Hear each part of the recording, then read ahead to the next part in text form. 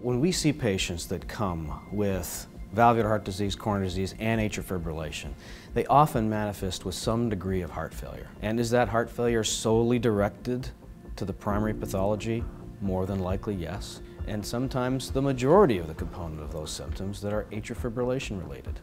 So when one addresses the atrial fibrillation at the time of surgery through a Cox-Maze 4 procedure, and you exclude or eliminate the left atrial appendage from circulation, not only do you get more physiologic function, of course, with restoration of sinus rhythm, which has been shown countlessly over the course of the last decade that these patients do much better acutely and long term. You get patients coming back to your office compared to ones that have never received a surgical ablation, radically different, have no heart failure symptoms. For the first time in their lives, they are ambulating well, and they're basically restorative in their physiology. And in our program, we don't anticoagulate patients, albeit somewhat within the guideline framework. Our patients without anticoagulation, they come back and they're new, and they're so appreciative.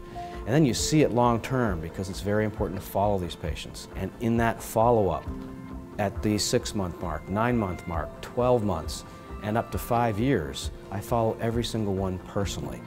And you see their evolution in their lives, and that's a major impact.